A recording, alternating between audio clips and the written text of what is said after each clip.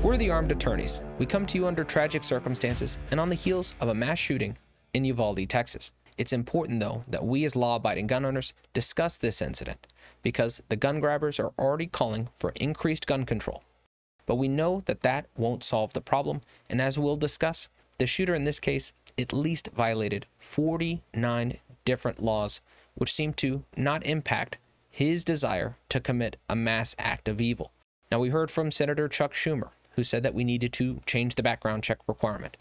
The suspected shooter in this case, passed a background check. And I don't know how changing the background check requirement would have prevented him. He had zero criminal history and no gang affiliations. But going back to that number, 49 different crimes, it just goes to show that more gun laws do not solve the issue. And I'm going to go through these one by one so that we know exactly what took place. The shooter committed an act of aggravated assault, Texas Penal Code 22.02. That's when you commit an assault and use or exhibit a deadly weapon or cause serious bodily injury. When he attacked his grandmother. When he left his house, he committed the act of disorderly conduct by carrying his firearms in a public place in a manner calculated to alarm. Now, I'm throwing this in here because there has been some suggestion that he had a handgun on his person, and I have to mention this because if he did have a handgun on his person, he was not lawfully carrying in public, either under the authority of Texas constitutional carry, or he's not eligible for a Texas license to carry. So either way, he would be unlawfully carrying a handgun in public if that was the case. But let's assume from this point forward, he just had a long gun, a rifle, or rifles. We know that he broke the federal gun-free school zones law under 18 U.S.C. 922Q because he carried within 1,000 feet of the grounds of a school and did not fall into one of the exceptions. He also violated the Texas weapons-free zone law, which says if you commit an unlawful carry crime or weapons crime within 300 feet of a school, it increases the punishment range. He broke the Texas prohibited places law, that's 4603A1, by carrying into the premises of a school.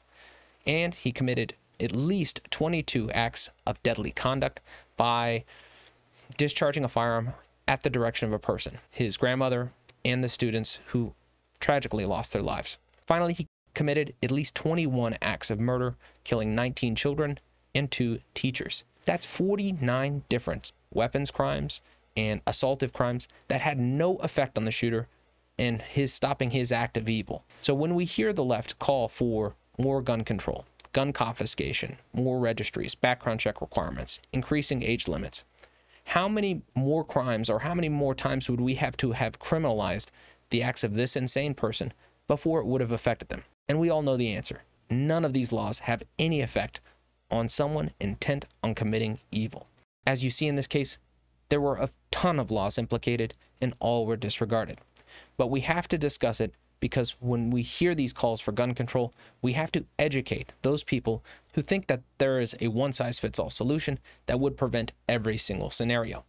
Now, this video is not monetized, but we do ask that you spread this message by sharing this video to educate law-abiding citizens to guard themselves and have the knowledge to fight against the gun grabbers who will irrationally call for the infringement of our Second Amendment rights. Until next time, we're the Armed Attorneys.